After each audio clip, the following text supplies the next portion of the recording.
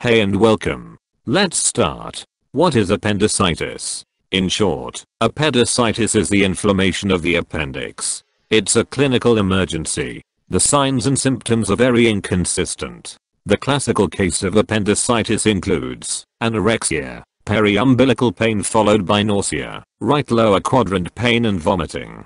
But this classical story only occurs in 50% of cases. Diarrhea or constipation only occur in 18% of patients. So, when you suspect appendicitis, which physical findings will you look for?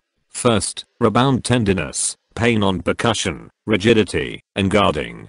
Guarding means that the abdominal wall muscles will tense up to guard inflamed organs within the abdomen from the pain of pressure upon them. In 96% of patients you will find right lower quadrant tenderness. Palpate the McBurney point. Which laboratory test should you order to confirm your diagnosis? Unfortunately, there is no specific test for appendicitis. You should definitely do a CBC, check the CRP levels. Liver and pancreatic function tests may be helpful. A urine analysis is done for differentiating appendicitis from urinary tract conditions. Urinary beta-HCG will help you differentiate appendicitis from early ectopic pregnancy in women. And finally, urinary 5-hydroxyandlicetic acid levels will increase significantly in acute appendicitis and decrease when the inflammation shifts to necrosis of the appendix. So, a decrease could be an early warning sign of perforation of the appendix. The most common used imaging studies are ultrasonography and CT scanning.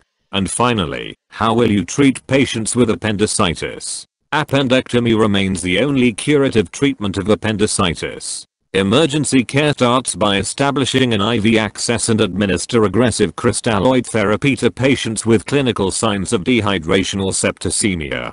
Patients with suspected appendicitis should be kept on NPO. That means no food and fluids until the operation. For patients' comfort, parenteral analgesic and antiemetic will be given.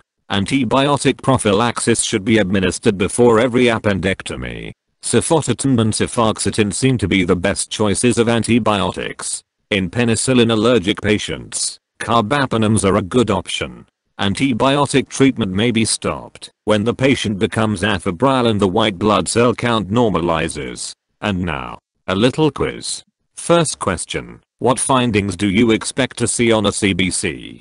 Second question, which imaging should you use in pregnant patients if ultrasonography is non-diagnostic?